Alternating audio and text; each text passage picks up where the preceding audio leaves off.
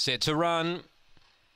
Here's the lure racing. Angle-Park began pretty well. She's mustering now. She goes to the lead. Chase the Magic's a length away. Railing up, Billman's Burglar runs on well. Then Sydney Cove, Daniel's Son, and Our Girl Daisy last, sticking to the rail. Angle-Park by 2. Chasing hard, Billman's Burglar. Angle-Park in front. Billman's Burglar's going to get close. Not close enough.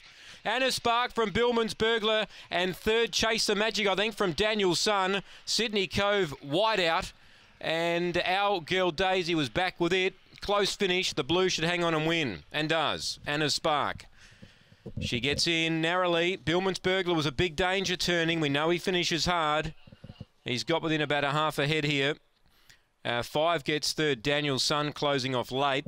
And 7 is fourth. Chase the Magic. So Angle-Park drove hard, kept the rail. 1975 the gallop. 4:51 early, 17:68 and 12, I should say 7:68 and 12:07 the sectionals. It is ahead, the winning margin, ahead by 1, 4, 1, 5 and 7. And Angle-Park basically leads throughout here. 4, 1, 5, 7, the winner's trained by Bill Wodorczyk. 4, 1, 5, 7, race 2, Angle-Park.